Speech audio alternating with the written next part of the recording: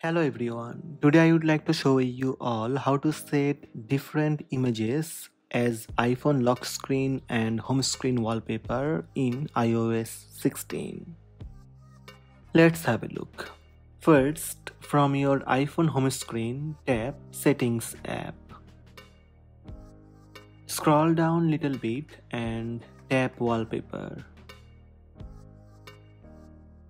Here you will find your current wallpaper preview for lock screen and home screen. Tap Customize button under the lock screen. From here, tap Add New Wallpaper. You can add wallpaper from featured or suggested photos, or you can choose a new wallpaper from photos, people, emoji, collections, or one of the other options. Tap Photos, then tap Albums. From Recents, choose any image, then tap Add button on top right. Tap Customize Home Screen.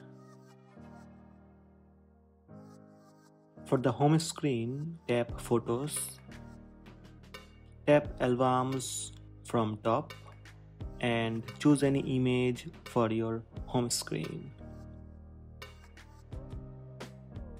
Tap Done on top right. One more time, tap Done. That's it. Two different images as iPhone lock screen and home screen wallpaper set. Go back to settings and close Settings app. Now check lock screen wallpaper and home screen wallpaper. So these are the steps to set different images as iPhone lock screen and home screen wallpaper in iOS 16 or later. Hope this video helped you. Please subscribe my channel by tap subscribe button. Also tap the bell icon to receive notifications about all new videos.